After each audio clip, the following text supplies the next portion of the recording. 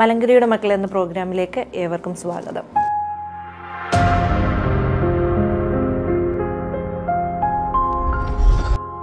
മുൻ എപ്പിസോഡുകളിൽ തോമസ് ലീഹയുടെ കൊടുങ്ങല്ലൂര്, പാലയൂര് മുതലായ പ്രദേശങ്ങളിലെയും അവിടുന്ന് യാത്ര തിരിച്ച് പടിഞ്ഞാറൻ പ്രദേശമായ നിരണത്തെ കുറിച്ചുള്ള പ്രദേശങ്ങളെക്കുറിച്ചൊക്കെ നാം ചിന്തിച്ചു. അവിടുത്തെ പ്രവർത്തനങ്ങളെക്കുറിച്ചും നാം മനസ്സിലാക്കുകയുണ്ടായി. അതെല്ലാം തുറമുഖ പട്ടണങ്ങളായിരുന്നു. എന്നാൽ തുറമുഖ പ്രദേശങ്ങളിൽ നിന്ന് വ്യത്യസ്തമായി താൻ കിഴക്കോട്ട് യാത്ര തിരിച്ച് നിലയ്ക്കൽ എത്തിച്ചേർന്നു. നിലയ്ക്കലെ പ്രവർത്തനങ്ങളെക്കുറിച്ച് ഇന്ന് നമുക്ക് ചിന്തിക്കാം.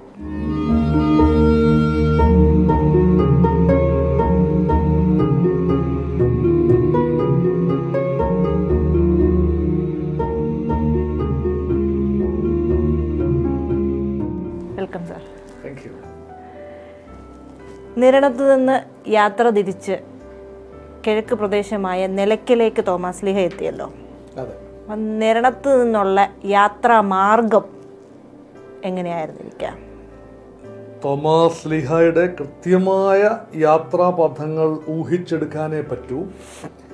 സ്വാഭാവികമായി നോക്കുമ്പോൾ പമ്പാ നദിയുടെ ഒരു പ്രധാനപ്പെട്ട കേന്ദ്രമായ നിലയ്ക്കൽ മുന്ന് തുടങ്ങുകയാണ്.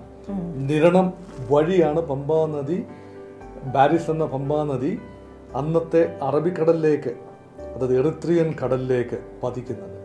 അത് ബൊക്രയാണെന്ന് നമ്മൾ മുൻ എപ്പിസോഡിൽ കണ്ടു. അതുകൊണ്ട് തന്നെ നിരണത്ത് നിന്നും യാത്ര തിരിച്ചാൽ നിലയ്ക്കൽ എത്തണമെങ്കിൽ അത് ജലഗതാഗതം മൂലം മാത്രമേ സാധ്യമാവൂ. അങ്ങനെയെങ്കിൽ ഏറ്റവും സ്വാഭാവികമായ ഗതാഗതം എന്ന് പറയുന്നത് പമ്പാ നദി വഴിയാണ്. പമ്പാ നദിയിലൂടെ കിഴക്കോട്ട് സഞ്ചരിച്ചാൽ എത്താവുന്ന പരമാവധി പോയിന്റ് പമ്പയുടെ ഉത്ഭവസ്ഥാനമാണ്. അവിടം വരെ ചെറിയ യാനങ്ങളിൽ, കെട്ടുവള്ളങ്ങളിൽ സഞ്ചരിക്കാൻ സാധിക്കും. ഏതാനും ദിവസം കൊണ്ട് വളരെ പതുക്കെ നിലയ്ക്കലിൻ്റെ താഴ്വരയിൽ എത്താൻ സാധിക്കും. അവിടെ നിന്നും എരുമ, പോത്ത്, കാളകൾ ഇങ്ങനെയുള്ള ചുമട്ട് കാലികളുടെ പുറത്ത് ചുമട് ചുമ്മി വ്യാപാര വസ്തുക്കളെല്ലാം നിലയ്ക്കൽ എത്തിക്കുന്ന ഒരു പതിവുണ്ടായിരുന്നു. നിരണത്തിനെക്കാട്ടിലും ഒക്കെ ഒത്തിരി വ്യത്യസ്തമായ ഭൂപ്രദേശമാണ് നിലയ്ക്കലേത്. മലകളും കുന്നുകളും കിഴക്കാൻ തൂക്കായ പ്രദേശങ്ങളും ഒക്കെ ഉണ്ട്. എന്തുകൊണ്ടായിരിക്കാം അങ്ങനെ ഒരു പ്രദേശം തോമസ് ലീഹ തിരഞ്ഞെടുത്തത്? നിലയ്ക്കൽ എന്നത് ഇന്നത്തെ പത്തനംതിട്ട ജില്ലയുടെ കിഴക്കൻ മലയോര മേഖലയിലെ വളരെ ദുർഘടമായ മലനിരകളിൽ പെടുന്ന കാട്ടുപ്രദേശമാണ്. അതിഘോര വനമാണ് ഇന്ന് നിലയ്ക്കൽ. അന്നും അത് വനഭൂമി തന്നെയാണ്. പക്ഷേ നിലയ്ക്കൽ എന്ന ആ ഒരു ഭൂമിയുടെ പ്രത്യേകത എന്ന് പറയുന്നത് നിലയ്ക്കൽ ഒരു ഇടത്താവളം ആയിരുന്നു. നിലയിടം അഥവാ ചായൽ എന്ന പേര് ആയിരുന്നു നിലയ്ക്കലിനുണ്ടായിരുന്നത്. അതായത് അന്നത്തെ ആയി രാജ്യത്ത് നിന്നും, അതായത് നിരണം ആയി രാജ്യത്തെ ഒരു തുറമുഖമാണ്. ചില സമയത്ത് അത് പാണ്ഡ്യരാജ്യമായി മാറും. പാണ്ഡ്യരാജ്യത്തെ തുറമുഖമായ നിരണത്ത് നിന്നും അയൽ രാജ്യമായ പാണ്ഡ്യരാജ്യം, അതും പാണ്ഡ്യരാജ്യം തന്നെയാണ്, പാണ്ഡ്യരാജ്യത്തിന്റെ തലസ്ഥാനമായ മധുരയിലേക്ക്, ഇന്നത്തെ തമിഴ്നാട്ടിലെ മധുരയിലേക്കുള്ള വ്യാപാര പാതയുടെ ഒത്ത മധ്യത്തിലാണ് നിലയ്ക്കൽ. അതായത് സഹ്യപർവ്വത നിരകളിലാണ് നിലയ്ക്കൽ. ഇങ്ങ് തീരപ്രദേശത്തോടടുത്താണ് നിരണം. അതെല്ലാം കഴിഞ്ഞ് സഹ്യപർവ്വതത്തിന്റെ മറുപക്ഷത്ത് കിഴക്ക് ഭാഗത്ത് ഏറെ കിഴക്കോട്ട് സഞ്ചരിക്കുമ്പോൾ സമതലങ്ങളിലാണ്, വൈഗാനദി സമതലങ്ങളിലാണ് മധുര. അപ്പം മധുരയ്ക്കും കേരളത്തിന്റെ പടിഞ്ഞാറൻ മണ്ണിനും മധ്യേയുള്ള വ്യാപാരികളുടെ ഒരു ഇടത്താവളം എന്ന നിലയിൽ സെന്റ് തോമസിനെ സംബന്ധിച്ചിടത്തോളം ആ പ്രദേശത്തെ വ്യാപാരികളോട് സുവിശേഷം അറിയിക്കാൻ വളരെയധികം ഔത്സുക്യം കാട്ടിയിരിക്കാൻ സാധ്യതയുണ്ട്. വ്യാപാരികൾ മാത്രമായിരുന്നു അവിടെ എത്തിയിരുന്നത്? പ്രധാനമായും വ്യാപാരികളായിരുന്നു എങ്കിലും, ചെട്ടികൾ ആയിരുന്നു എങ്കിലും, ഒരുപാട് തീർത്ഥാടകരും ആ വഴി തന്നെ സഞ്ചരിച്ചിട്ടുണ്ട്. തീർത്ഥാടകർ എന്ന് പറയുമ്പോൾ ഇപ്പോഴത്തെ നമ്മുടെ ഈ ശബരിമല തീർത്ഥാടനം ഈ രൂപത്തിൽ, ഇന്ന് നമ്മൾ അറിയുന്ന രൂപത്തിൽ അന്ന് ഉണ്ടായിരുന്നില്ല. അന്ന് നമ്മൾ ഇന്ന് അറിയുന്ന രൂപത്തിൽ അല്ല അന്ന് തീർത്ഥാടനം ഉണ്ടായിരുന്നത്. തീർത്ഥാടനം എന്ന് പറയാനാവുമോ എന്ന് എനിക്കറിയില്ല. പക്ഷെ ഒരു ബുദ്ധമത കേന്ദ്രമായിരുന്നു നിലയ്ക്കൽ പ്രദേശത്തിന് വളരെ സമീപമുള്ള വളരെ വലിയ കുന്നായ ശബരിമലയുടെ മുകളിൽ ഒരു ബൗദ്ധ ആരാമം ഉള്ളതായി പറയപ്പെടുന്നു. അന്ന് 2000 വർഷം മുൻപ് ബുദ്ധമത ഭിക്ഷുക്കൾ വളരെ സ്വസ്ഥമായിട്ട് ധ്യാനത്തിനായി ഉപയോഗിച്ചിരുന്ന ഒരു ബുദ്ധ ആരാമം അവിടെ ഉണ്ടായിരുന്നതായിട്ടാണ്.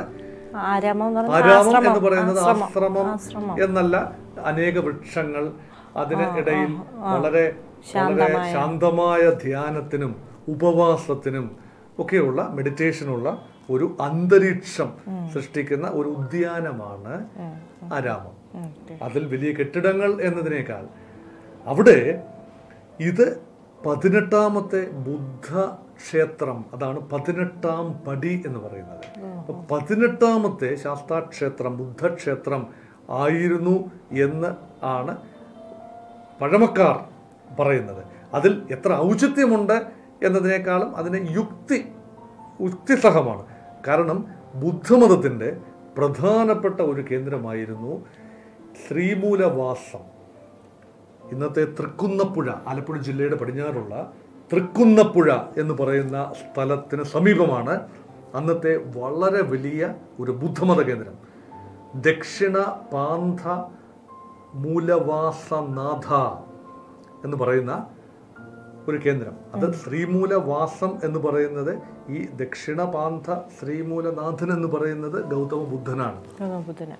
അപ്പം ലാസയിലും മറ്റ് പല പ്രദേശങ്ങളിലും, വടക്കേ ഇന്ത്യൻ പ്രദേശങ്ങളിലുള്ള ബുദ്ധ കേന്ദ്രങ്ങൾക്ക് പുറമെ ദക്ഷിണ ഭാരതത്തിലെ പ്രമുഖ ബുദ്ധ കേന്ദ്രങ്ങളിൽ ഒന്നായിരുന്നു ഈ പറയുന്ന ശ്രീമൂലവാസം. ശ്രീമൂലവാസം പല പല കടൽക്ഷോഭങ്ങളാൽ പല സമയങ്ങളായി തകരുന്നതായി രേഖകളിലുണ്ട്. വിക്രമാദിത്യ വരഗുണന്റെ പാലിയം ശാസനത്തിൽ, വളരെ പിന്നീടുള്ളതാണ്, 9ാം നൂറ്റാണ്ടിൽ അവിടെ നിന്നും വലിയ തോതിൽ ബുദ്ധഭിക്ഷുക്കൾ പലായനം ചെയ്യുന്നതായിട്ടുണ്ട്. അതൊരുപക്ഷെ ഒരു സുനാമിയുടെ സാധ്യതയാണ് കാണുന്നത്. AD 1ാം നൂറ്റാണ്ടിലും 2ാം നൂറ്റാണ്ടിലും ഒക്കെ അവിടെ വലിയ പ്രകൃതിക്ഷോഭങ്ങൾ നടന്നതായി സൂചനകൾ ലഭിക്കുന്നു.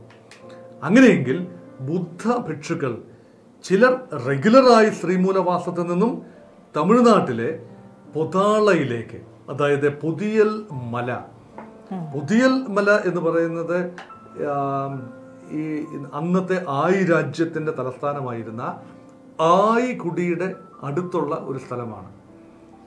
അഗസ്ത്യകൂടം എന്നൊക്കെ പറയുന്ന സ്ഥലത്തിന് സമീപമാണ് പൊതാള. അഗസ്ത്യകൂടം എന്ന് പറയുന്ന സ്ഥലമാണ്. അത് കുന്നാണ്. അതൊരു ബൗദ്ധ ആരാധന കേന്ദ്രമാണ്. ഇപ്പൊ ഇന്ന് ഹൈന്ദവ ആരാധന കേന്ദ്രമാണ് അഗസ്ത്യകൂടം.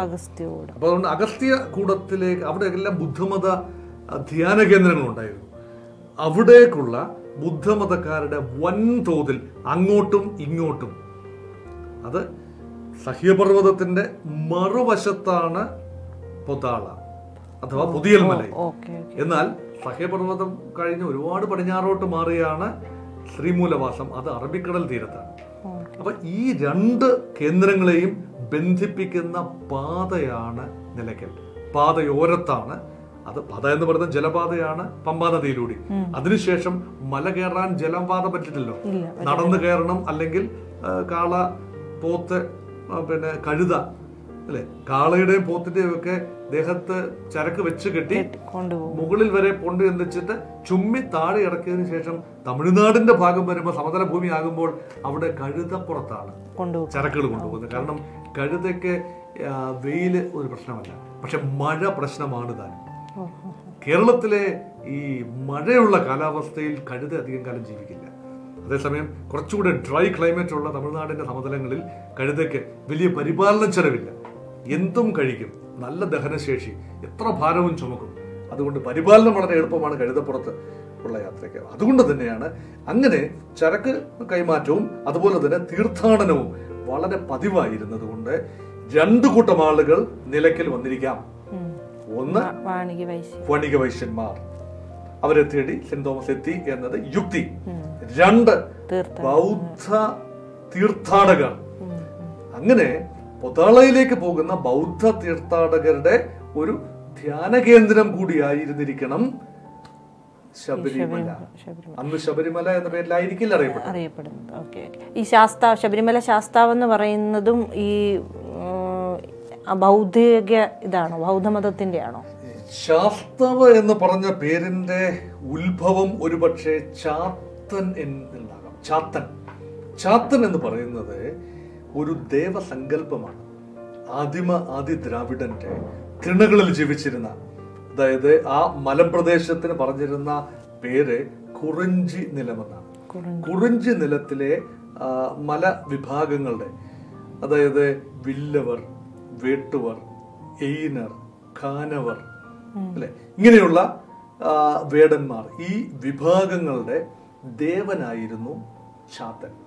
ചാത്തന്റെ സംസ്കൃതവൽകൃത പിൽക്കാലത്ത് ബ്രാഹ്മണന്മാർ വന്നപ്പോൾ സംസ്കൃതവൽക്കരിച്ച് പറഞ്ഞ പേരാകണം ശാസ്താവ്.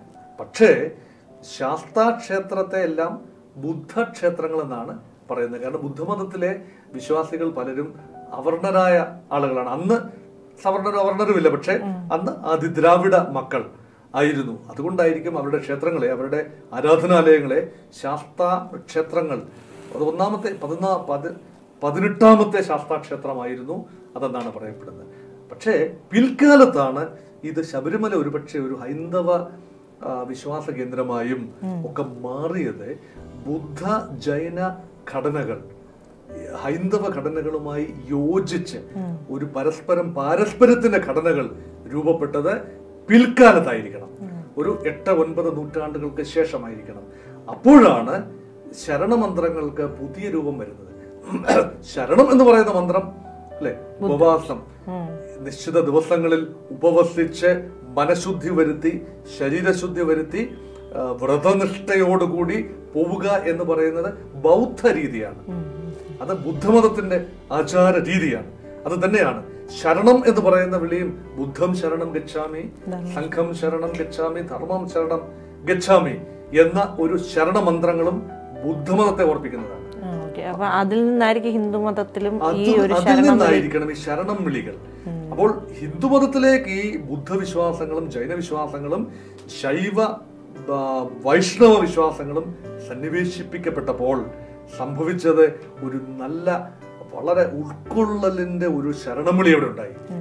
ഹരിഹരസുതൻ അയ്യനയ്യപ്പ സ്വാമിയെ ശരണം എന്ന് പറയുമ്പോൾ ഹരി എന്ന മഹാവിഷ്ണു, ഹരൻ എന്ന പരമശിവൻ എന്ന് പറയുമ്പോൾ ശൈവ വിശ്വാസത്തെയും വൈഷ്ണവ വിശ്വാസത്തെയും സംയോജിപ്പിച്ച് ഉൾക്കൊണ്ടുകൊണ്ട് സുതൻ എന്ന് പറഞ്ഞാൽ പുത്രൻ, ഹരിഹര ശൈവിക് ബ്രാഹ്മണിസം, വൈഷ്ണവ ബ്രാഹ്മണിസം, അതിൻ്റെ മകൻ, അതിൻ്റെ സംയോജനത്തിൽ പിറന്ന സൃഷ്ടിയായി അയ്യൻ എന്ന അയ്യപ്പൻ. അയ്യൻ എന്നതും ഒരു തിണയുടെ ദൈവമാണ്. അതായത് കിഴക്കൻ തിണയിലെ മറ്റൊരു ദൈവമാണ്. ചാത്തൻ മാത്രമല്ല, അയ്യൻ എന്നതും ദൈവ സങ്കല്പമാണ്. ആ അയ്യനെ അയ്യപ്പൻ, ക്ഷത്രിയനായ പന്തളം രാജാവിന്റെ മകനായ അയ്യപ്പനായി ചിത്രീകരിക്കുന്നു. അപ്പോൾ അന്ന് അങ്ങനെ ഒരു പന്തളം രാജ്യമില്ല. 1-ാം നൂറ്റാണ്ടിൽ അങ്ങനെ പന്തളം രാജ്യമില്ല. 9-ാം നൂറ്റാണ്ടിൽ പോലും അങ്ങനെ ഒരു രാജ്യം ഉണ്ടാകണമെന്നില്ല. പിൽക്കാലത്ത് വന്നതാണ് പന്തളം രാജ്യവും പന്തളം രാജാവും ക്ഷത്രിയ ഘടനകളുമെല്ലാം. ആ പന്തളം രാജാവിന്റെ പുത്രനായ അയ്യപ്പൻ ഒരു ഹൈന്ദവ പ്രമാണങ്ങളിലും വേദങ്ങളിലോ ഉപനിഷത്തുകളിലോ ഇതിഹാസങ്ങളിലോ പുരാണങ്ങളിലോ പേര് കേൾക്കാത്ത ഒന്നാണ് അയ്യപ്പൻ എന്ന പേര്. അങ്ങനെ അയ്യപ്പൻ എന്ന ഒരു ദേവതാ സങ്കല്പം ഉണ്ടാവുകയും അതെല്ലാവർക്കും പൊതുവെ സൂക്ഷിക്കാവുന്ന, എല്ലാവരെയും യോജിപ്പിക്കുന്ന ശൈവിക് ഹിന്ദുവിസത്തെയും വൈഷ്ണവ ഹിന്ദുവിസത്തെയും ബുദ്ധമതത്തെയും ജൈനമതത്തെയും പ്രകൃതി ആരാധന മൂർത്തികളായ ചാത്തനെയും മുരുകനെയും എല്ലാം സൂചിപ്പിക്കുന്ന ഒരൊറ്റ പദമായി അയ്യപ്പൻ മാറി. അപ്പോൾ എക്യുമെനിക്കൽ ഒരു വലിയ വിശാല എക്യുമെനിക്കൽ കാഴ്ചപ്പാടിലാണ് അയ്യപ്പൻ എന്ന സങ്കല്പം ഉണ്ടാകുന്നത്. അതിന്റെ ബേസ് എന്ന് പറയുന്നത് ബുദ്ധമത പാരമ്പര്യമായിരിക്കാനാണ് സകല സാധ്യതകൾ.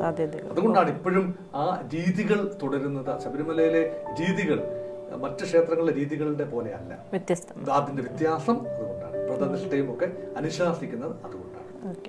തോമസ് ലീഗ ഇവിടെ വന്നപ്പോൾ ഈ നിലയ്ക്കൽ എത്തിയപ്പോൾ ഈ ബുദ്ധമതസ്ഥരെ ആയിരിക്കും പ്രധാനമായിട്ട് ഫോക്കസ് ചെയ്തിട്ടുണ്ടാവും അല്ലേ?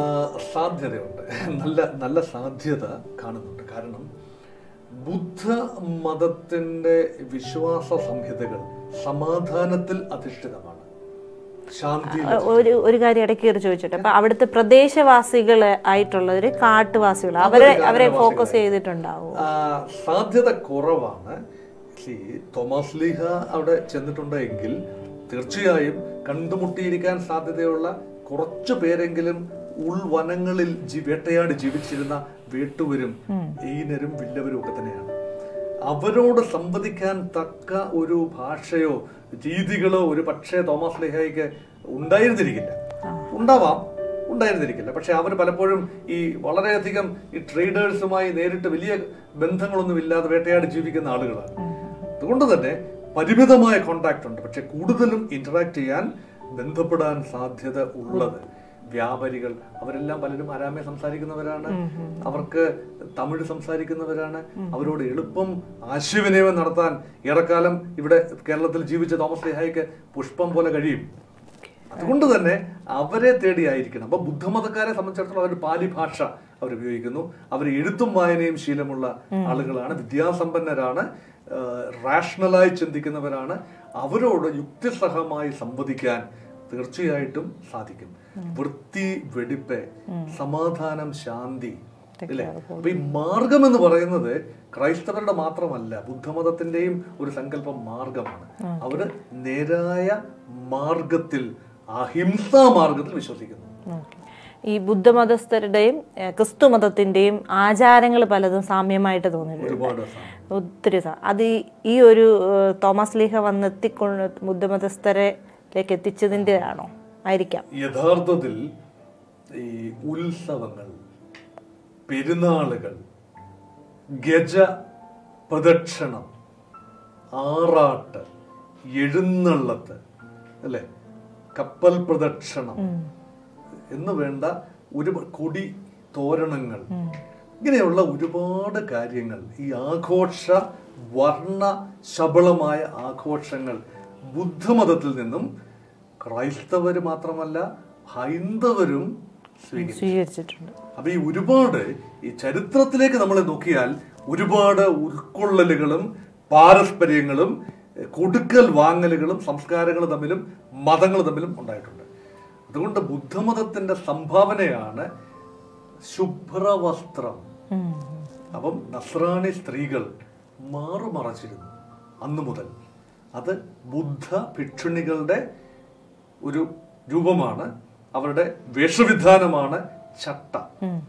ചട്ട എന്ന പേരല്ല പറയുന്നത്, പക്ഷെ ചട്ട അതേപോലെയുള്ള മാറുമറയ്ക്കുന്ന ഒരു സ്വഭാവം.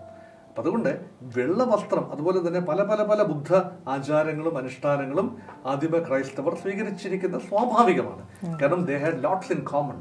ബുദ്ധമതത്തിനും ക്രിസ്തുമതത്തിനും അഹിംസാ മാർഗം എന്ന് പറയുന്നത് തന്നെ ഒരു ചെകിട്ട തടിക്കുന്നവന്റെ മറ്റേ ചെകിടും കാട്ടിക്കൊടുക്കുക, നിന്നെ പോലെ നിന്റെ അയൽക്കാരനെ സ്നേഹിക്കുക, എന്നിങ്ങനെയുള്ള ക്രൈസ്തവ പ്രമാണങ്ങൾ ബുദ്ധമതവുമായി വളരെയധികം ബന്ധപ്പെട്ട് കിടക്കുന്ന പ്രമാണങ്ങൾ തന്നെയാണ്.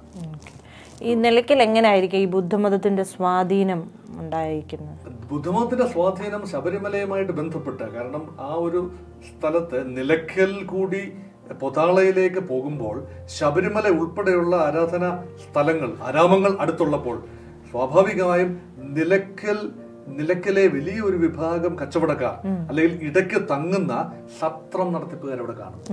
അവിടെ ചെറുകിട ആഹാര പദാർത്ഥങ്ങൾ ഉണ്ടാക്കി വിൽക്കുന്നവർ കണ്ടേക്കാം, പാർപ്പിടം ഒരുക്കുന്നവർ കണ്ടേക്കാം. അങ്ങനെ വിവിധങ്ങളായ ഉൽപ്പന്നങ്ങൾ അവിടെ പാണ്ഡ്യനാട്ടിൽ നിന്നും ലഭിക്കുന്ന ഉൽപ്പന്നങ്ങൾ അവിടെ കൊണ്ടുവന്ന് കച്ചവടം ചെയ്യും. ചേരനാട്ടിലുള്ള ഉൽപ്പന്നങ്ങൾ അവിടെ കൊണ്ടുപോയി കച്ചവടം ചെയ്യും. പരസ്പരം വന്നു വാങ്ങാൻ എളുപ്പമുള്ള ഇടത്താവളം. അതുകൊണ്ട് ഘോര വനത്തിന്റെ മധ്യത്തിലാണെങ്കിൽ പോലും ആ പ്രദേശത്തെ നല്ല ഫ്ലറിഷിംഗ് ഇക്കണോമിക് ആക്ടിവിറ്റി അന്ന് ഉണ്ടായിരുന്നിരിക്കാനുള്ള സാധ്യതകളാണ് കാണുന്നത്. ഓക്കെ. ഈ തോമസ് ലീഹ വന്ന് നിലയ്ക്കലെത്തിയപ്പോൾ അവിടെ ചെറിയ കൂട്ടായ്മ നമ്മൾ ചിന്തിച്ച പോലെ പള്ളി എന്നുള്ളത് നമുക്ക് പറയാൻ പറ്റത്തില്ല, കൂട്ടായ്മകൾ ആരംഭിച്ചിരിക്കുന്നത്. നിലവിൽ അവിടെ ഒരു പള്ളിയുണ്ടോ? അങ്ങനെ ഒരു കൂട്ടായ്മ അവിടെ ഉണ്ടോ? നിലവിൽ അങ്ങനെ ഒരു കൂട്ടായ്മ, കാരണം നിലയ്ക്കൽ ഭാഗത്ത് പല ആക്രമണങ്ങളും പല സംഘർഷങ്ങളും സംഭവിച്ച് നിലയ്ക്കൽ എന്ന പ്രദേശം വിസ്മൃതിയിലാണ്ടുപോയി നൂറ്റാണ്ടുകളായി. ഒരു 16-17 നൂറ്റാണ്ടിന് ശേഷം നിലയ്ക്കൽ എന്ന പ്രദേശവുമായി പുറലോകത്തിന് യാതൊരു ബന്ധവുമില്ലാതെ പോയി.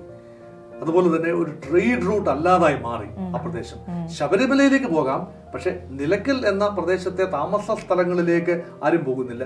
ശബരിമല ഒരു സീസണിലെ തീർത്ഥാടന കേന്ദ്രം മാത്രമാണ്. ബാക്കി സമയത്ത് അവിടെ വലിയ ആൾതാമസമില്ല. അപ്പൊ അതുകൊണ്ട് വിസ്മൃതിയിലാണ്ടുപോയ ഒരു സ്ഥലമാണ് നിലയ്ക്കൽ. അതുകൊണ്ട് തന്നെ നിലയ്ക്കൽ എന്ന് പറയുന്നത് നമ്മൾ അതിനെ നിലയ്ക്കലിനെ കാണേണ്ടത് നിലയ്ക്കൽ എങ്ങനെ നഷ്ടപ്പെട്ടു പോയി, നിലയ്ക്കൽ പ്രദേശം എങ്ങനെ വിസ്മൃതിയിലാണ്ട് പോയി എന്നും നിലയ്ക്കലിലേക്ക് എങ്ങനെ നസ്രാണികൾ എത്തിച്ചേർന്നു, അവിടെ ചെന്ന് അവിടുത്തെ ആളുകളെ നസ്രാണിവൽക്കരിച്ചു അല്ലെങ്കിൽ ക്രൈസ്തവനാക്കി മാറ്റി എന്നത് മാത്രമല്ല, മറ്റ് പല പ്രദേശങ്ങളിലും സെന്റ് തോമസ് ജ്ഞാനസ്നാനം ചെയ്ത നസ്രാണികൾ നിലയ്ക്കലിലേക്ക് കുടിയേറി എന്ന് പറയുന്നതാണ് കുറച്ചുകൂടി യുക്തിസഹം. നിലയ്ക്കൽ വെച്ച് പരിവർത്തനം നടത്തി എന്നത് ഒരു വിഭാഗം മാത്രം.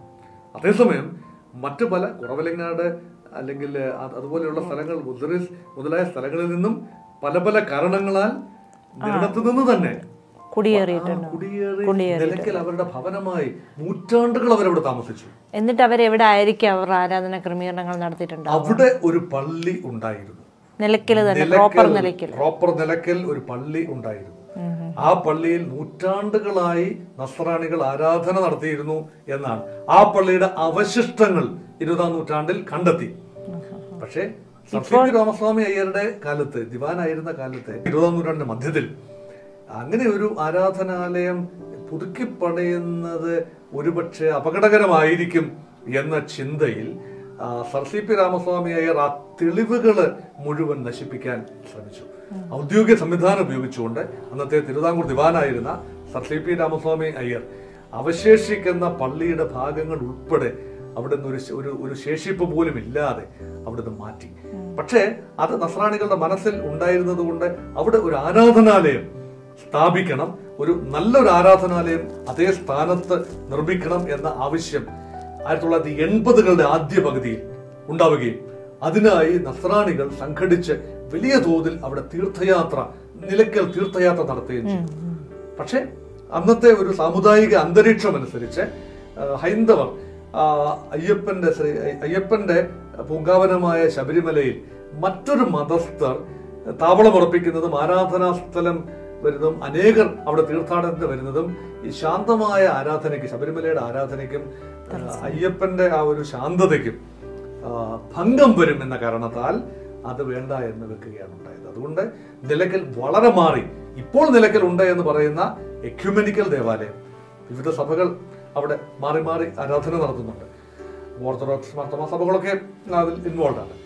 അവിടെ വളരെ മാറിയാണ് ഒറിജിനൽ നിലയ്ക്കൽ പള്ളി സ്ഥിതി ചെയ്തതിൽ നിന്നും വളരെയധികം മാറി ആ ഒരു ശബരിമലയുടെ പ്രഭവ സ്ഥാനത്തു നിന്നും വളരെ മാറിയാണ് ഇന്നത്തെ നിലയ്ക്കൽ ദേവാലയം.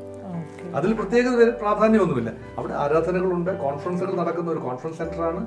അപ്പൊ വിവിധ ക്രൈസ്തവ ഡിനോമിനേഷൻസ് കൂടി വരുന്ന ഒരു എക്യുമെനിക്കൽ സെന്ററും കൂടിയാണ്.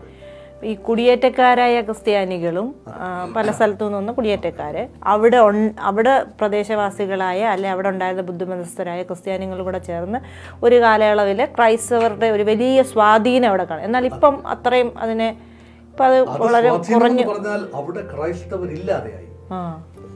ഒരാള് പോലും, ഒരൊറ്റ നസ്രാണി പോലും അവശേഷിക്കാത്ത രീതിയിൽ സകല ക്രൈസ്തവരും നിലയ്ക്കൽ വിട്ട് ഓടേണ്ടി വന്നു.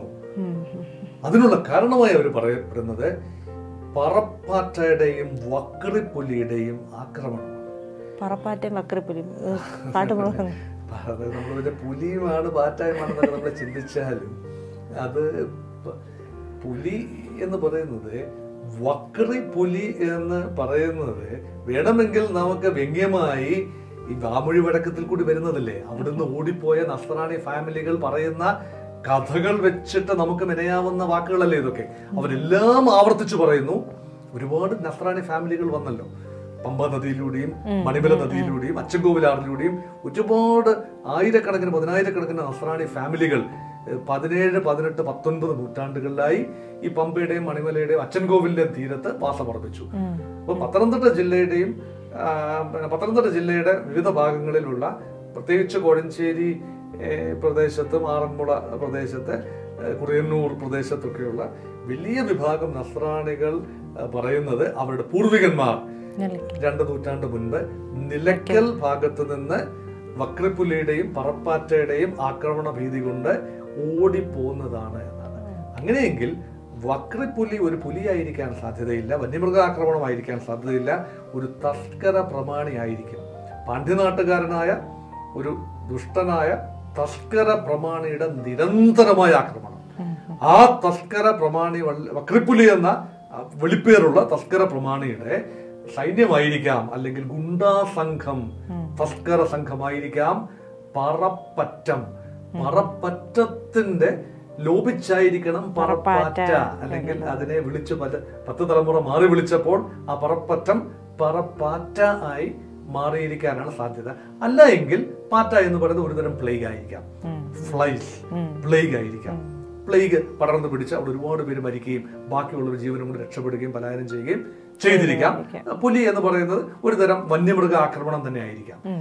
എന്തായാലും പ്രകൃതിദത്തമായ കാരണങ്ങളാലാണെങ്കിലും മാൻമെയ്ഡ് കാരണങ്ങളാലാണെങ്കിലും അവിടെ ജീവിതം അസഹ്യമായപ്പോൾ അവിടുത്തെ നസ്രാണികൾ മാത്രമല്ല മറ്റ് വിഭാഗങ്ങളും അവിടെ നിന്നും പലായനം ചെയ്യേണ്ടി വന്നു.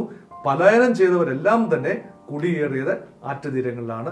അങ്ങനെ ആറ്റുതീരങ്ങളിൽ ഒരു പുതിയ സംസ്കൃതി രൂപപ്പെട്ടു. അവരുടെ എല്ലാം പിതൃത്വം തേടി അവർ അലയുന്നത് നിലയ്ക്കലേക്കാണ്. അതിനുശേഷമാണ് ഇവർക്ക് ഈ കുടുംബങ്ങൾക്കെല്ലാം കുടുംബ പേര് ഉണ്ടാകുന്നത്. നിരണത്തുള്ളവർക്കാണേലും ഉണ്ടല്ലോ, നിരണത്ത് ഉള്ളവർക്ക് നമ്മൾ കഴിഞ്ഞ എപ്പിസോഡിൽ നിരണത്ത് ഫാമിലികൾ, അതും ബ്രാഹ്മണ ഫാമിലികളാണ്. തയ്യിൽ എന്ന ഫാമിലി, പടമുക്ക് എന്നും പറയും, പട്ടമുക്ക് ഫാമിലി, മഠത്തിലാൻ ഫാമിലി, മാങ്കി എന്ന് പറയുന്ന ഒരു കുടുംബം. ഇതെല്ലാം നിരണത്തുള്ള ബ്രാഹ്മണ കുടുംബങ്ങളെ സെന്റ് തോമസ് കൺവേർട്ട് ചെയ്ത് ക്രൈസ്തവവൽക്കരിച്ച് അവരുടെ പിന്മുറക്കാരാണെന്ന് അവർ പറയുന്നു. അതുപോലെ തന്നെ നിലയ്ക്കൽ പക്ഷേ ഈ ബ്രാഹ്മണ സ്വാധീനം കാര്യമായി ആരും പറയുന്നില്ല. പക്ഷേ അവര് പറയുന്നത് കുറവലങ്ങാട് ഉള്ള മുച്ചരി പട്ടണത്ത് നിന്നും അങ്കമാലിയിലേക്ക് വരികയും അവിടെ നിന്നും കുറവലങ്ങാട്ട് വരികയും അനേക നൂറ്റാണ്ട്, 1000 വർഷങ്ങൾക്ക് മുമ്പ് കുറവലങ്ങാട്ട് നിന്നും നിലയ്ക്കലേക്ക് പോയി അവിടെ 500 വർഷം താമസിച്ചതിന് ശേഷം കടന്നു വന്ന ബ്രാഹ്മണ കുടുംബത്തിലെ ഇളമുറക്കാരൻ എന്ന രൂപത്തിലാണ് ഇവര് പറയുന്നത്. അല്ലാതെ നിലയ്ക്കലെ ബ്രാഹ്മണന്മാരെ, നിലയ്ക്കലൊരു ബ്രാഹ്മണ ക്ഷേത്രം ഉണ്ടായിരുന്നതായിട്ട് ഐതിഹ്യങ്ങളിൽ പറയുന്നില്ല. നിലയ്ക്കൽ ഉണ്ടായിരുന്ന ക്ഷേത്രം ബുദ്ധക്ഷേത്രമാണെങ്കിൽ, അല്ലെങ്കിൽ ഹൈന്ദവ ക്ഷേത്രം തന്നെ ആയിക്കൊള്ളട്ടെ, അത് ജാതിക്കും മതത്തിനും അതീതമായ ക്ഷേത്രമാണല്ലോ ശബരിമല. ശബരിമലയിൽ എല്ലാ വിഭാഗക്കാർക്കും പ്രവേശനമുണ്ടല്ലോ, അല്ലെ? അത് ഉന്നത കുലജാതർക്ക് മാത്രമല്ല, എല്ലാ വിഭാഗക്കാർക്കും പ്രവേശനമുള്ള ഒരു ക്ഷേത്രമാണ് ശബരിമല ശാസ്താ ക്ഷേത്രം. നിലയ്ക്കലെ ക്രൈസ്തവ സാന്നിധ്യവും തോമസ് ലീഹയുടെ സാന്നിധ്യത്തെ കുറിച്ച് നമ്മൾ ചിന്തിച്ചു. Thank you. നിരടത്തു നിന്ന് യാത്ര തിരിച്ച് നിലയ്ക്കലെത്തിയ തോമസ് ലീഹായും നിലയ്ക്കലെ പ്രവർത്തനങ്ങളും നിലയ്ക്കലെ ബുദ്ധമതത്തിൻ്റെ സ്വാധീനവും ശബരിമലയുടെ രൂപീകരണവും അവിടെ പ്രദേശവാസികളെക്കുറിച്ചുമെല്ലാം ആ പ്രദേശത്തെക്കുറിച്ചുമൊക്കെ നാം ചിന്തിച്ചു.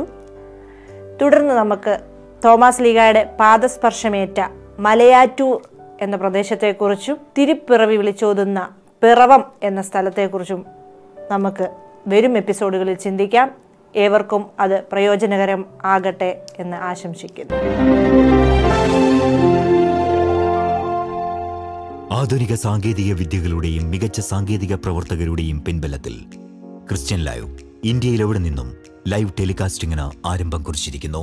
For more details contact 9846552220.